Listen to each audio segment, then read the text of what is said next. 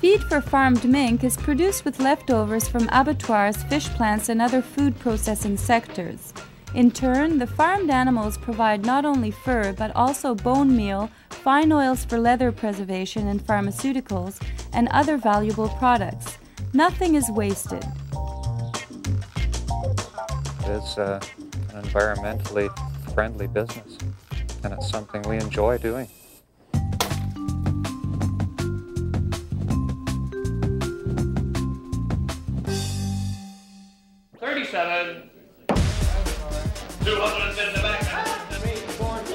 Whether produced on farms or in the wild, most furs will pass through one of a dozen major auction facilities around the world.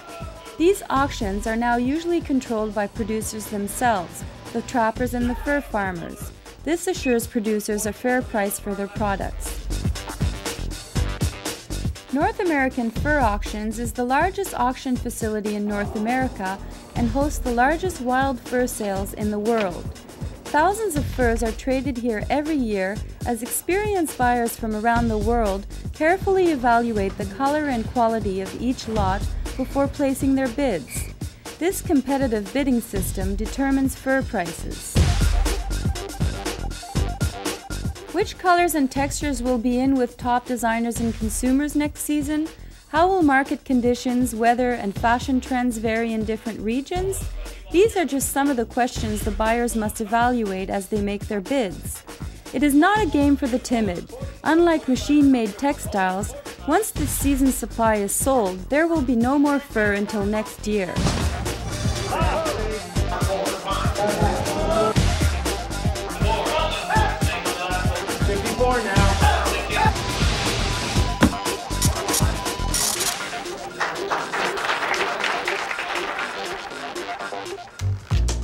Once they leave the auction house, most furs make their way to tanneries or fur dressers like this one in Quebec City. Here, furs are treated, softened, and preserved before being transformed into coats, hats, and leather goods.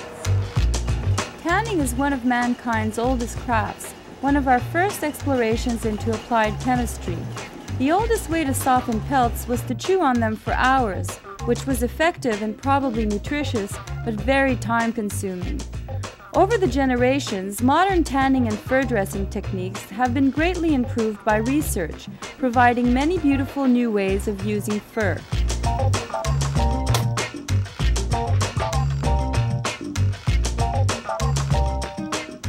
Research and new methods are also helping to protect our environment.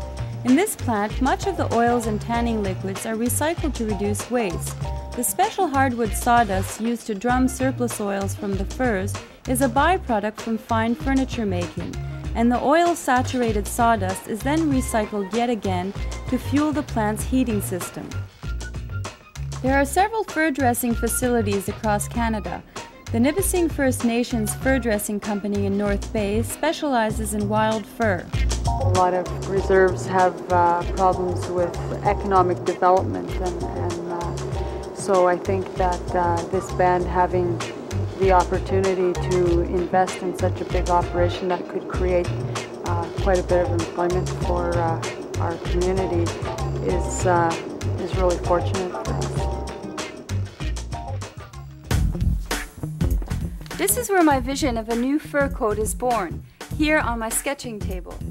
No two designers are alike. Each one of us has a unique way of working with fur. Well, I decided to be a designer because I enjoy art. I like to express myself in that way. And I chose fur because I love natural materials. I think it's a very sensual material. Nothing feels like fur. Nothing is as warm as fur. I mean, synthetics are there's synthetic fur, but there's no comparison. I tried to do something a little bit more fun and accessible to everybody.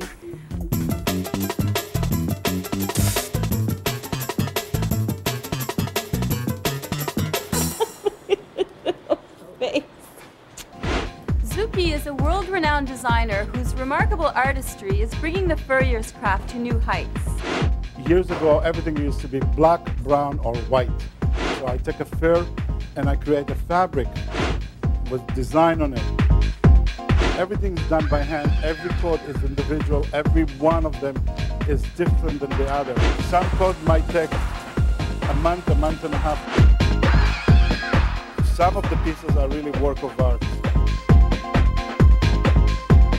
To combine the colors, the silhouette, what type of fur you're going to do, it's very exciting.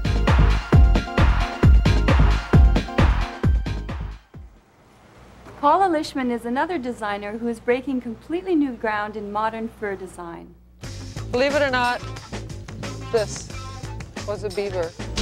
What we're doing is working with fur as fabric. We've got it in a yarn, we've got it in a different format. So we have the yarn and we have a cotton yarn, the marriage of the kind of the sensual aspect of the beaver with the cotton, which comes from the earth, takes its strength from the earth as a plant fiber.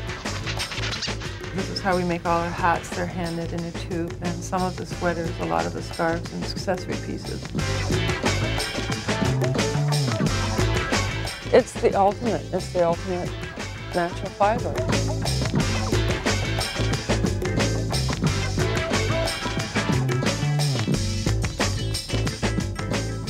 Designers like Zuki and Paula Lishman are showing that fur can be used in ways that traditional furriers could hardly have imagined. And that's just the beginning. In design schools around the world, including Collège Marie-Victorin or LaSalle College in Montreal, and Ryerson Polytechnic in Toronto, students now have an opportunity to experiment with fur as part of their training to become professional designers. It's not your grandmother's old mink coat.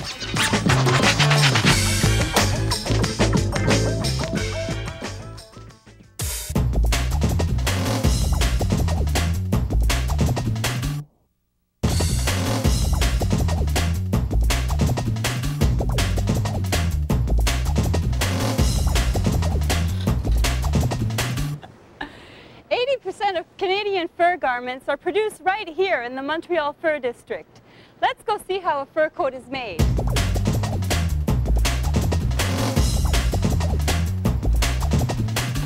Bonjour.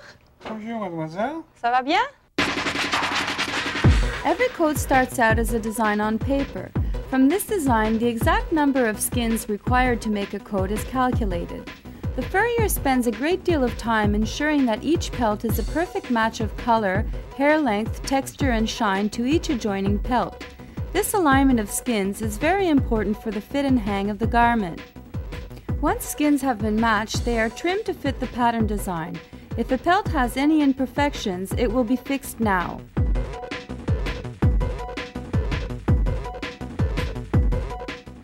The letting out process allows each piece of pelt to be sewn to any desired length.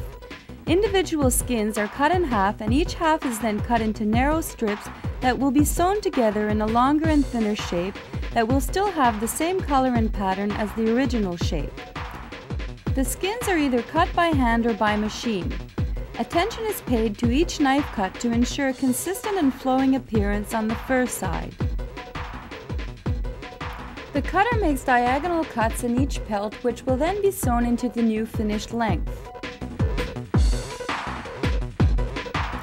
This will result in the appearance of a seamless strip, which is now considerably longer and thinner.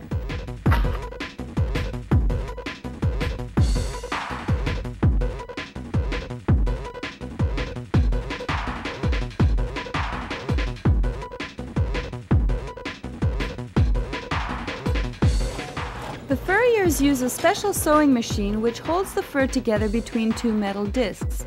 The needle runs through the skin and sews the actual thread on top of the skin without going through and sewing the fur on the other side. These pelt panels are then joined together to cover the pattern drawn out on a large sheet called a blocking board. At this stage, the pieces are then wet and stapled down to exactly fit the pattern.